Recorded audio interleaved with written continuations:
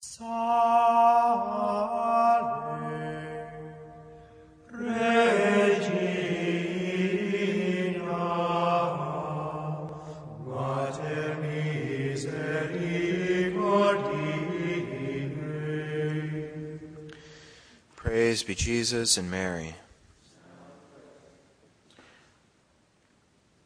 Our Lord explains in the Gospel today how great the guilt, how great the culpability of that generation with whom he lived, the generation who had the great grace of hearing the words of wisdom come forth from his mouth, those words which were wiser than those of Solomon, and who had heard of the signs, the miracles that he had performed, and would especially be given that sign of his resurrection.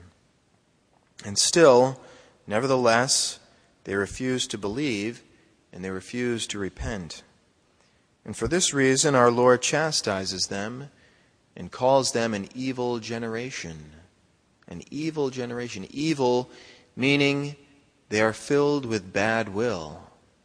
It's not that the wisdom of his words aren't convincing, or that the signs aren't apparent, a testimony to his divinity, a verification of the truth of his message, but they have bad will and do not want to believe and do not want to repent.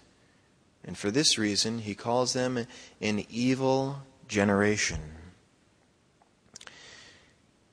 As the Scripture says, to those who have been given much, much will be required. Today is the celebration of the 91st anniversary of the miracle of the sun at Fatima.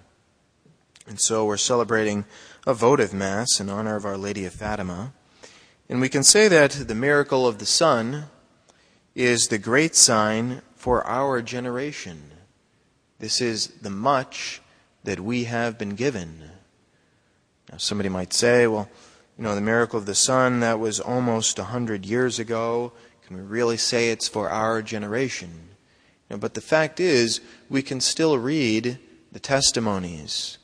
We can see the paper, the local paper at Fatima, and what was written about the miracle of the sun, the testimonies of those who were present, many of whom were non-believers, agnostics, atheists, critics, who came to disprove the apparitions of Our Lady of Fatima. We can even read about it in the New York Times, who wrote an article on the miracle of the sun following that event. And so the miracle of the sun was the great sign verifying the authenticity of Our Lady's apparitions and the authenticity of her message. It was a great sign because it was a public miracle. It was pre-announced many months ahead of time and witnessed by over 70,000. And all attested essentially to the same thing. It is having witnessed, first of all, the fact that they could look directly at the sun without hurting their eyes. Then the sun which began to spin or dance in the sky and emit various colors.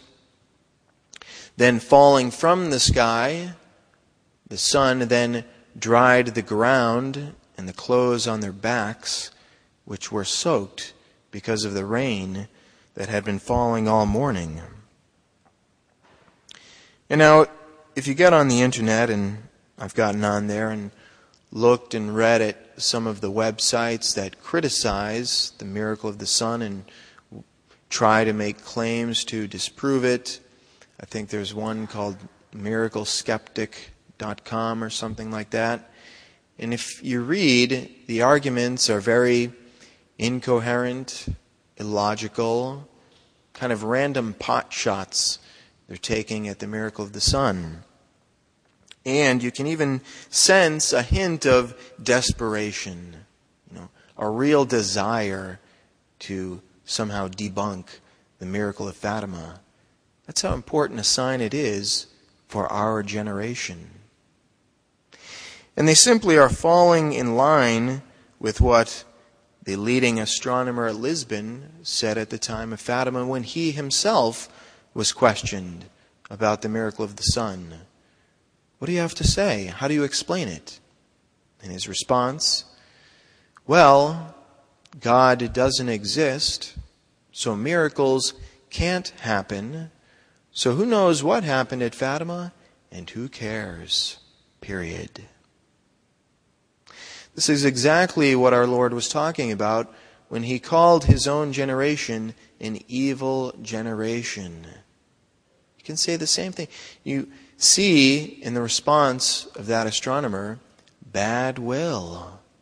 Bad will. He doesn't want to know the truth.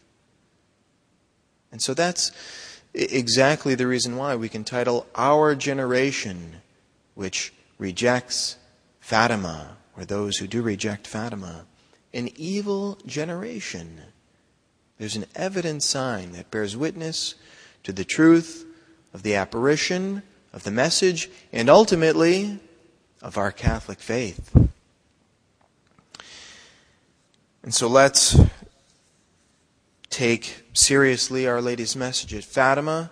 Let's thank God for having given us this great sign.